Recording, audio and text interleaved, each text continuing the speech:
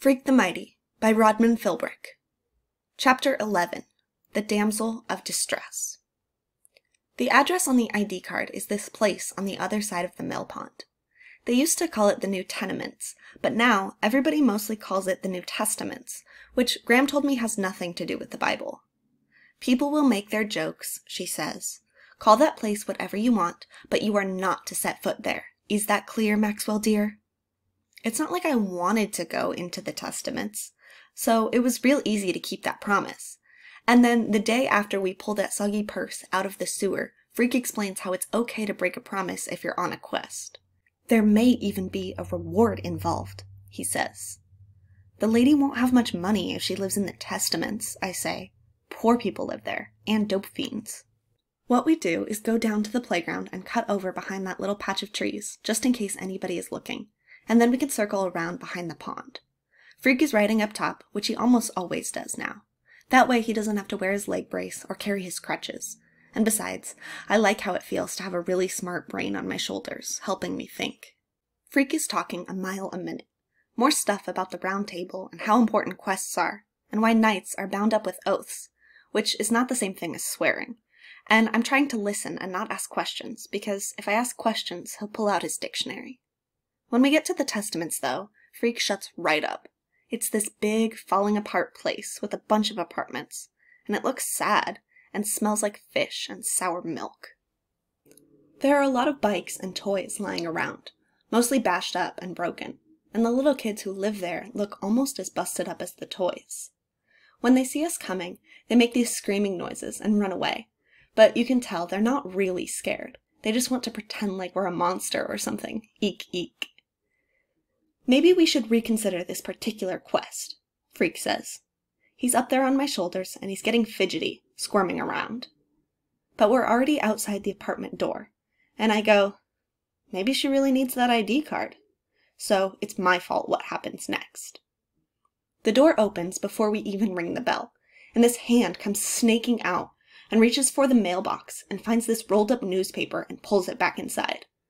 And there's something about the blind way that hand moves that's creepy. Get me out of here, I'm thinking. Then, before I can get my feet moving fast enough to leave, this woman's voice is cussing us out. "Eggy," she says. "Eggy, come here and see this." Now she's standing in the doorway, this scrawny, yellow-haired woman with small, hard eyes and blurry red lips. She's wearing this ratty old bathrobe, and she's smoking the cigarette and squinting at us and making a face. "Eggy," she says out of the side of her mouth. "Come here and tell me, is the circus in town or what?" Next thing, there's this big hairy dude in the doorway. He's got a huge beer gut and these giant arms all covered with blue tattoos, and he's got a beard that looks like it's made out of red barbed wire. "Ain't the circus," he says, spitting a big gob on the step. "This here is the carnival." Freak isn't saying anything, and I want to get out of here. So I go, "Sorry, wrong number." And I'm trying to back away and not fall over a tricycle when the hairy dude comes out the door real quick and gets in my way. "Not so fast," he says. "Who sent you?" "I know the big one," the woman is saying. She's waving her cigarette around and squinting her eyes up, and you can tell she's thinking of something, worrying it like a dog with a bone. "I've seen him around somewhere. Don't he look familiar, Iggy? Don't he?" Freak finally says, "Please, excuse us, we have the wrong address. We were, trying to locate a Miss Loretta Lee." The tattoo dude hears that, and he starts to laugh, this fat sound way down in his big belly. And he goes, "You hear that, Loretta? This an old flame of yours, or what?" Then he reaches up and pokes me in the chest hard enough to make me catch my breath. And he says, "Cat got your tongue, kid? What is this, a Siamese twin act?" All I can think to say is, oops, because we have the right address after all. The squinty woman in the robe is Loretta Lee, and even more important, Iggy is Iggy Lee, and I feel like a total butthead because I've heard of Iggy Lee. He's the boss of the Panheads, this bad news motorcycle gang. "We found your purse," Freak blurts out, and he tosses down the purse, and Iggy Lee catches it with one hand, and he gives Loretta this secret look, like he's going to have some fun here.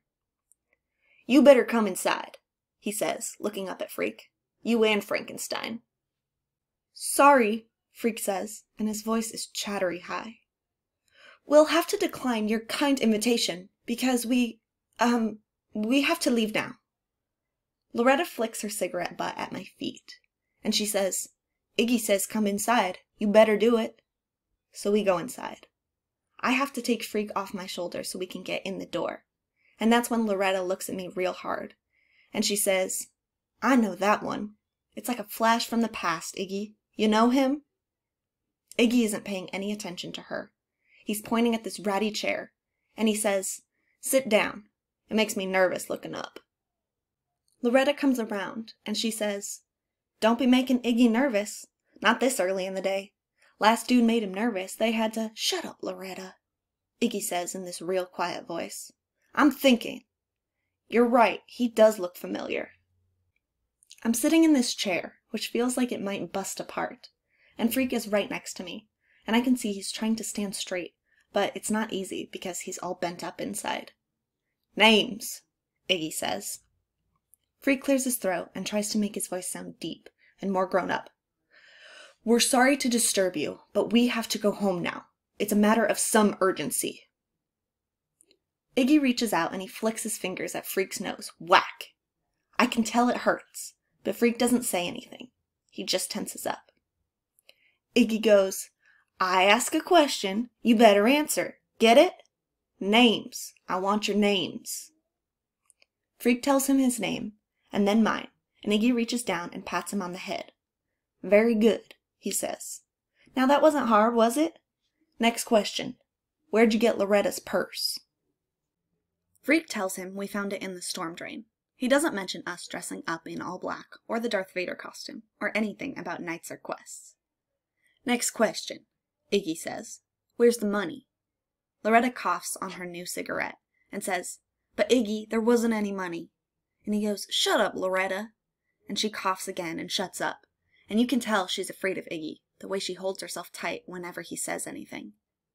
Freak goes, "I've got $2 in change. You can have it, but we have to go home now." Iggy gives him this look like he's thinking seriously about throwing up. And he says, "What is it with you? You've got to go home? We're having a nice little talk here. Don't spoil it." All of a sudden, Loretta jumps up and she goes, Iggy, I've got it!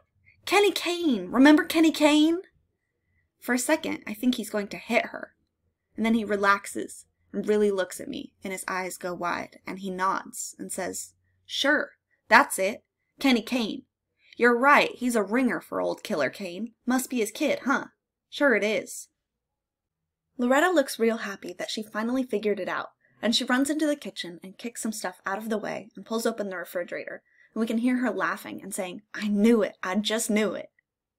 When she comes back in, she's got 2 cans of Bud, and she pops them both and gives one to Iggy.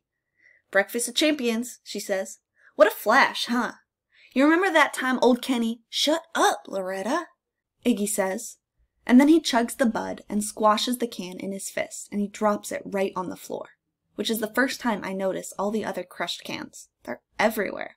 The whole place is like a trash can, or a big ashtray or something. Meanwhile, Freak is giving me this look, like he has no idea what's going on, and that look scares me more than Iggy Lee and all his tattoos. "I've got him, too," Loretta says, snapping her fingers. "The midget or dwarf or whatever he is. He must be Gwen's kid. You remember Gwen? Stuck-up Gwen?" "No," Iggy says, and his eyes are burning into me. "Never heard of Gwen." Loretta goes, "Doesn't matter. What a flash this is. Kenny Kane. Time flies, huh, Ig? I can remember when these two were born. And then, what was it? A couple of years later, Kenny does his thing and he's in the yard, right? Doing time." Iggy says, "That he is. I know a guy knows him inside." He gives me this creepy look, and he says, "You go up there to visit the old man? You tell him Iggy says hello, okay?" I doubt he even knows his father, Ig. He was only a little kid when it happened, right? I don't say anything, and Freak is looking at me like he's never seen me before. And then Iggy says, "Killer Kane. What a tough hombre he was." Loretta says, "I heard he seen the light in there. He got religion. Is that true?" "I don't know." Iggy snorts and says, "He don't know. You don't know much, do you?" I shake my head.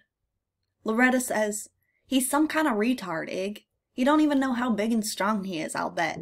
She pokes Iggy or tickles him, and in this strange giggly voice, she says, "Why don't you find out? Find out if he's as strong as he looks." Iggy scowls and goes, "Give me a break, Loretta." He gives me this long look, and then he hooks his thumb at the door and says, "Showtime is over, boys. Get out of here, the both of you." Loretta says, "But Iggy, we could have some fun." "You're the retard, Loretta," Iggy says. "What if Killer Kane hears I was messing with his kid? No, thank you." "He's in for life," she says. "What's the harm?" "Life ain't life. How many times I tell you that?" Loretta is squinting at him, and she goes, "Are you serious? He's getting out someday?" And Iggy looks at me and tells her to shut up again. Finally, we get to the door, and that's when Loretta wants to rub Freak on the head, real hard, with her knuckles. "This is for luck," she says to Iggy. "It's good luck rubbing a dwarf on the head." Freak is trying to duck away, and he says, "I'm not a dwarf, and I'm not good luck." So Loretta gives up on rubbing his head, and she stands up straight and folds her arms and says, "Hey, midget man, I know all about you. Your old man was a magician. Did you know that?" Freak is scuttling around behind me, keeping out of her way, but when she says that, I can tell he wants to know about his father, if maybe he really was a magician. "Yeah," Loretta says.